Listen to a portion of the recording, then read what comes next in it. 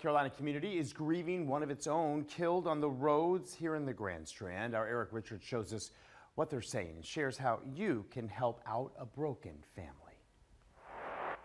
He wanted to have a family.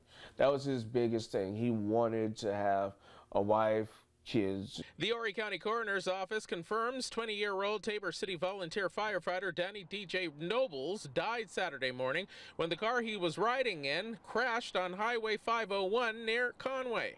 His relatives tell me his profession was his passion, and they're simply glad he got to experience life in the department before his death. His granddad was a part of the fire department. He's always been around it. His uncle volunteered for the fire department. DJ was a little unsure about what exactly he wanted to do. He didn't know if he wanted to remain a firefighter here at the Tabor City Fire Department or if he actually wanted to become a cop. What we do know for sure, however, is that he was always willing to help those in need. He wanted to learn.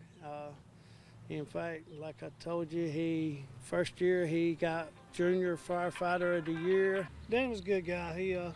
He always had a lot of spunk to him.